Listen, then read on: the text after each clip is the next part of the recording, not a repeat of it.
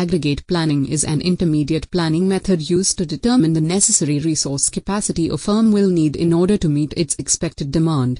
It is an intermediate range capacity planning, usually covering from 2 to 3 to about 12 to 18 months. In other words, it is the matching of capacity and the demand in such a way that costs are minimized. The term aggregate planning is defined as an operational activity which does an aggregate plan for the production process in advance of 2 to 18 months to give an idea to management as to what quantity of materials and other resources are to be procured and when, so that the total cost of operations of the organization is kept at minimum over that period. Aggregate planning is the process of developing, analyzing, and maintaining a preliminary, approximate schedule of the overall operations of an organization.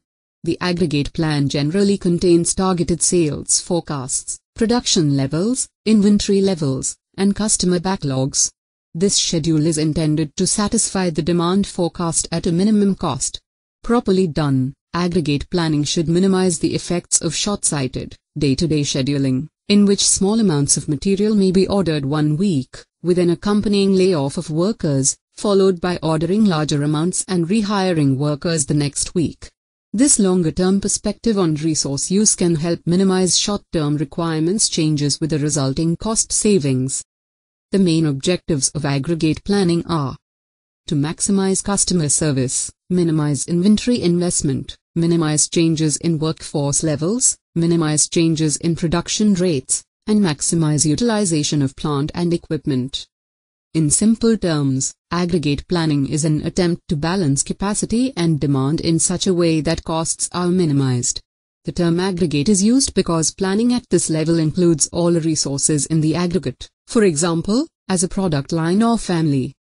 Aggregate resources could be total number of workers, hours of machine time, or tons of raw materials. Aggregate units of output could include gallons, feet, pounds of output, as well as aggregate units appearing in service industries such as hours of service delivered, number of patients seen, etc. Aggregate planning does not distinguish among sizes, colors, features, and so forth. For example, with automobile manufacturing, aggregate planning would consider the total number of cars planned for, not the individual models, colors, or options.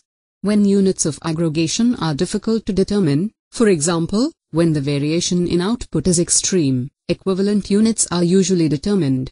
These equivalent units could be based on value, cost, worker hours, or some similar measure. Aggregate planning is considered to be intermediate term in nature, as opposed to long or short term. Hence, most aggregate plans cover a period of 3 to 18 months.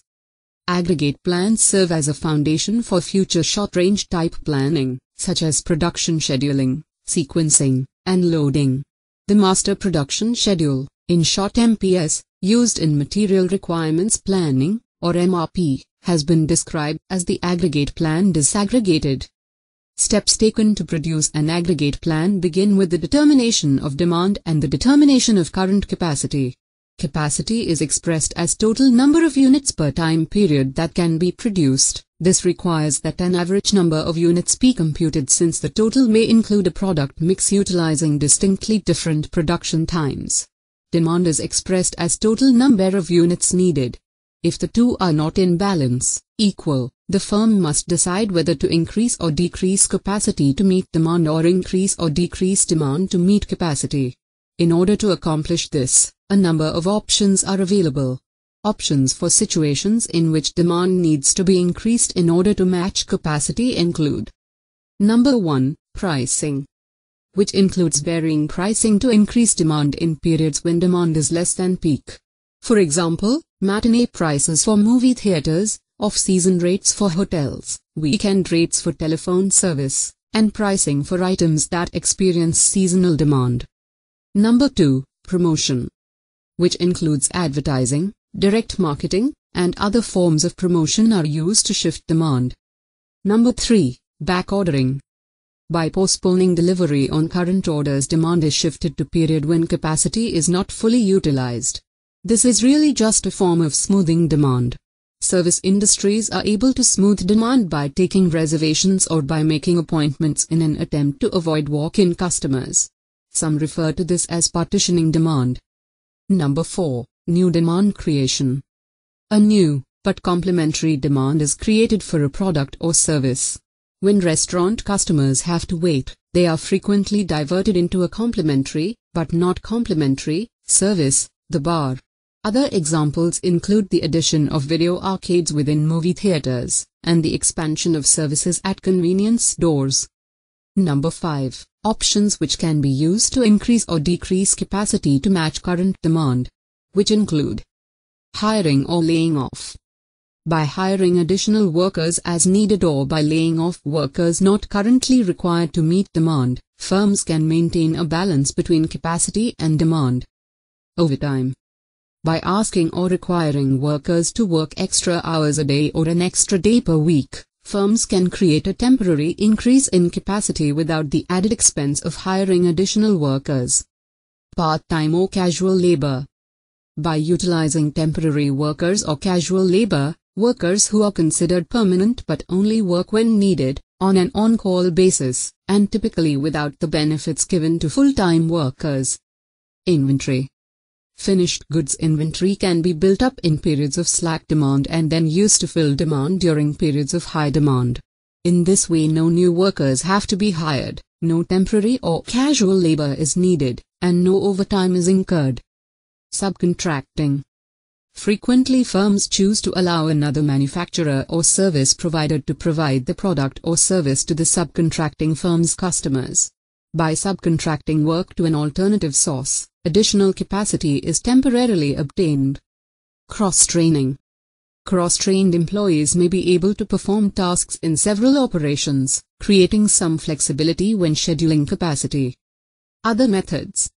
While varying workforce size and utilization, inventory buildup or backlogging, and subcontracting are well-known alternatives, there are other, more novel ways that find use in industry.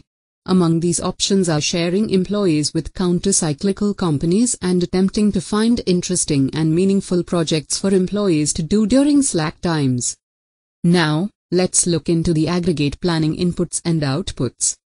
In this table we can see all the necessary inputs required in aggregate planning. The important ones are including availability of resources, cost of equipments, cost of inventories, etc. The output generated mainly includes the total cost of plan and estimated levels of inventory, employment, etc. These outputs are very significant in the decision making. So, what are the main benefits of aggregate planning?